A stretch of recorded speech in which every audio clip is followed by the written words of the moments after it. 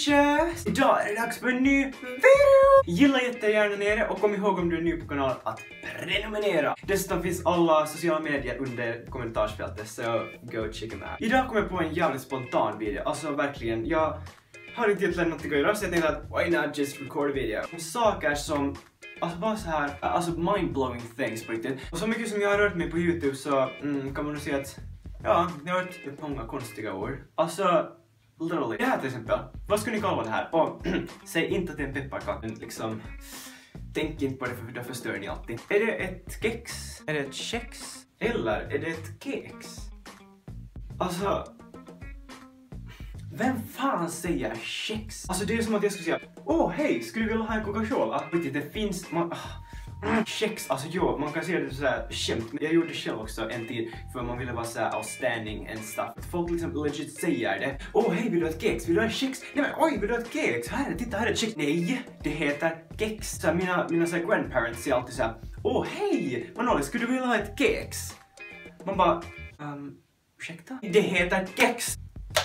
Och sen, en annan jävligt dryg sak är när man sitter i butiken och man frågar, hej du, kan du hämta mandariner? Så är det alltid någon som säger, vänta, vad är det? Mandarin, apelsiner, bara mindre, du menar clementin? Ja, fine. Det är alltid på riktigt någon som inte liksom fattar att clementin och mandarin är samma sak. Eller alltså det är inte samma sak, men folk tror, alltså, och sen finns det alltid den som ska komma när man frågar, kan du gå och hämta lite mandariner? Nu heter det faktiskt Satsuma. Satsuma? Vad i helvete är det? Det heter så! Vad fan är Satsuma? Om någon av er säger Satsuma så, okej. I don't know what's wrong with you, but please go to a doctor. Okej, sen en ganska rolig sak. Det finns seriöst miljontals olika sätt att se det här på. Alltså Google. Så är det en lärare i lågstadiet som sa, ja Manolis, det som är så bra på teknik och så. Du skulle kunna kolla här på Google hur man gör den här lilla ljuskronan. Ursäkta? Ja, Google.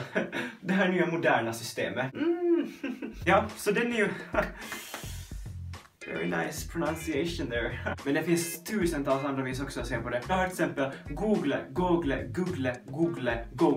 What the fuck? Ja, I don't fucking know. Och den sista, alltså I don't know where this comes from på riktigt. Alltså, jag vet inte om mina grandparents bara är väldigt...